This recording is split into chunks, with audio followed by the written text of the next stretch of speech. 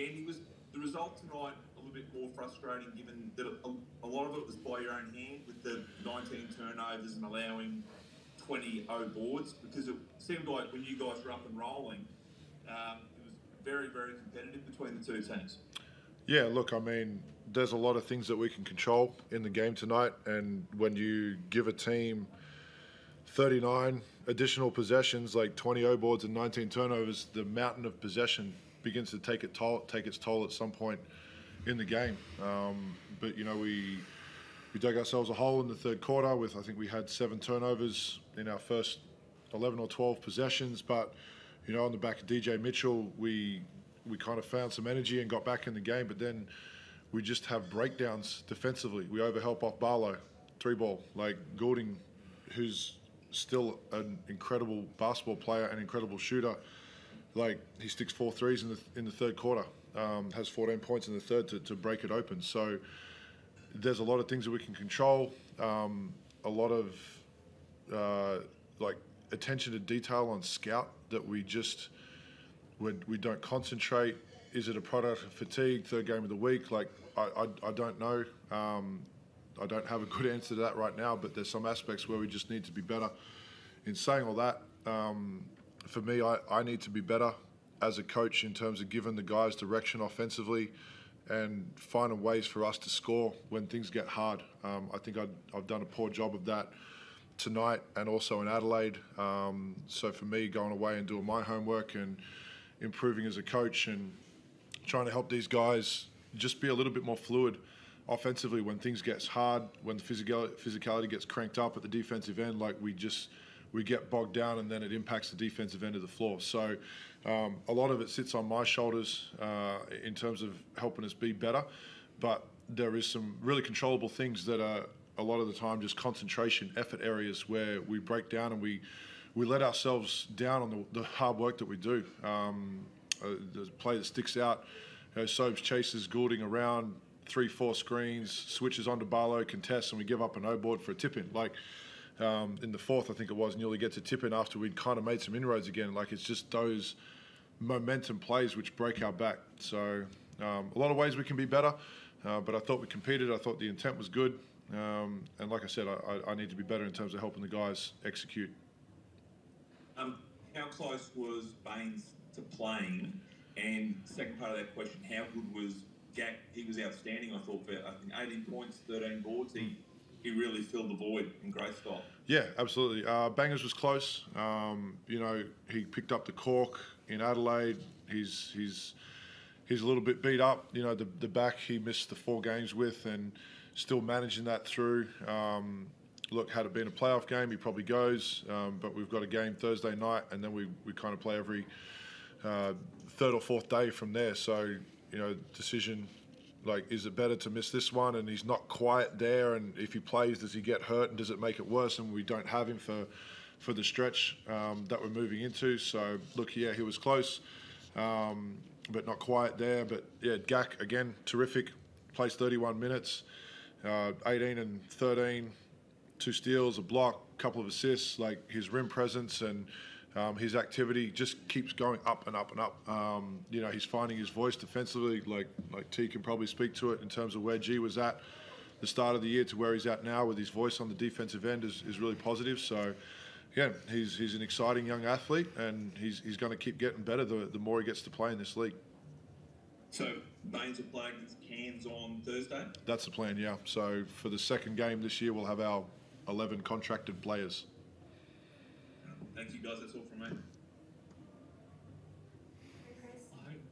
I hope you didn't just jinx it, Greg. So let's hope everyone does get through to Thursday night. But DJ Mitchell is the other great positive out of this season. How impressed have you been with his growth since he arrived?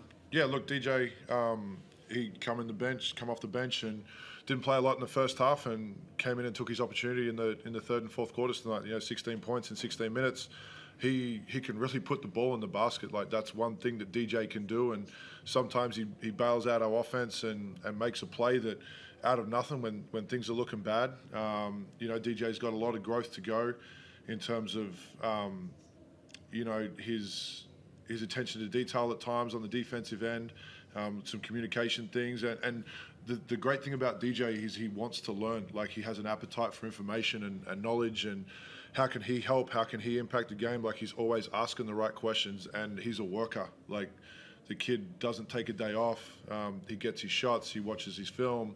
You know, I think he's got a really bright future, and he gave us a spark tonight when we needed it. So, really happy for what he's done this year, and you know, we'll keep giving him opportunities and keep working with him on the day-to-day to help him be a better basketball player. Tyler, what are your sort of reflections on that game this afternoon? What did you make of it? I mean, it's pretty similar. I think it was pretty apparent we got beat up on the boards, and it just gave them life. I think when we were competing on the defensive end, you know, Vandy used the Sobes play for reference, but I think if you go back and watch it, there's probably 3 or 4 times, maybe even more than that, where it was just guys giving good defensive effort and then just, you know, back-breaking offensive board or tip in or extra effort, and then you got to guard another 24 seconds. So from that perspective, I think that you know, Vandy's taken a lot of the heat for maybe not thinking he didn't have us prepared, but there's not a lot you can do for that. That's just that's effort, and I think that's all the guys looking at ourselves in the locker room and understanding that, you know, we can have all the scout, we can have all the video that we want, but when we're on the court, what are we going to do when things get really hard? You know, are we just going to be like, oh, well, you know, it's just their night tonight? Or, you know, are we going to dig in and make that extra effort, make that extra box out, or come over the top when you see somebody boxing out? So from that perspective, it's, you know, I know Vandy's he's a great guy and a great coach. Like, he wants to help us get better, but from a lot of these perspectives, there's not a lot you can't really coach effort, you know. So from that perspective, that's on the guys in the locker room. How are you feeling about your own game? 3 games back now from the injury. You've been playing pretty well, but how do you feel about your own game personally? I think that's just been the story of the season, just pretty well, you know. Just I'm a little bit disappointed in myself, just as far as from the perspective of, you know, we've had a lot of changeover and a lot of things happen this season, and you know, I think from being a guy who's had some of the most experience in the locker room, I feel like I've let the team down in the sense of maybe being a little bit more of a stabilizer. You know, some of the on-court stuff, like, yeah, I mean, there's going to be good nights, and then there's going to be nights where it's a little bit tougher. But being just more of a stabilizer in some of those tough moments. I know a lot of this stuff is new to me, but at the same time, I've been through a lot as a basketball player. So from that perspective, I feel like I could have been better during this stretch. Yeah, I think despite that, I mean, it's always going to take some time to adjust to playing in a new country and a new league. So what do you hope to get out of these last 9 games for you personally, and I guess what do you hope to provide for the team? That, just some stability. Allowing these young guys to continue to develop. They've been doing a great job. Continue to encourage some of those guys who feel like, you know, maybe they should be getting more opportunity. Like you saw, DJ he wasn't really in the role he wanted to be in maybe the last couple games, and then comes in and has a positive attitude. And, you know, for a while there, we've almost turned it to where we had the momentum just off of some of the plays that he was making. So just continuing to instill confidence in some of these young guys, so that way, you know, they can go on and continue to have great careers, whether it be here or in other places. And great, just last one from me. What are your thoughts now on the Taipans on Thursday night? Yeah, look, we're 0-6 in our last 6 games against Cairns, going back into 0-4 last year, we're 0-2 this year. So, look, we're at the point now where every game has a lot riding on it. We've got 9 games left. We're 5-14. To give yourself a shot, I think at the plane you've got to be 13-15 or 14-14. I think that's kind of the number that exists there, but like we can't look that far ahead. So looking ahead to Cairns, obviously dynamic team, a lot of scoring, a lot of shooting. I'm not sure if Pinder will play or not. You know, so Pinder's out. You know, it changes them immensely. But you look at what they did last night against Adelaide, down 18 in the fourth. Like, they're a desperate team that's playing with a lot of confidence. 40's got them up and about. They're physical. You know, they play with a lot of pace, a lot of energy. So for us, I think the most important thing right now is we go and reflect on ourselves, look at what we've done tonight. How do we be a little bit better? And then we turn our focus to Cairns on Tuesday and Wednesday, leading to that Thursday game. Thanks very much, guys. Sweet.